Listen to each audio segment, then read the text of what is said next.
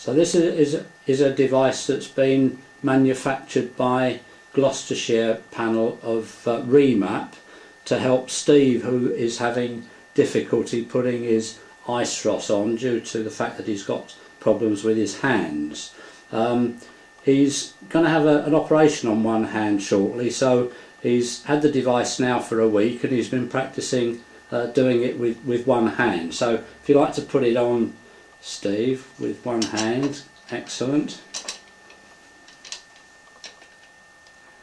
And then all he's got to do is put his stump onto the top of that, and without using his hands at all, it will put the ice-ross in position ready for him to put his prosthetic leg on. Do you want me to push it on today? Yes, if you would please, and then that's the whole process, isn't it?